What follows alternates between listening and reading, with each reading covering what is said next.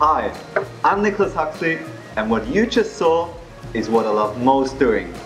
It's my job. I founded a social fashion startup back in 2014 named Elefbo.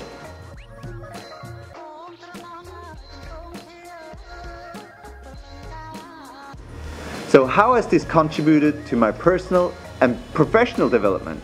Well, it keeps pushing me out of my comfort zone. Showed me that there is a solution to every problem, no matter what you're facing. You just need to find it. And it made clear what is really important in life. So I hope to keep on doing what I'm loving and doing it better with Elefbo and with your Masters program.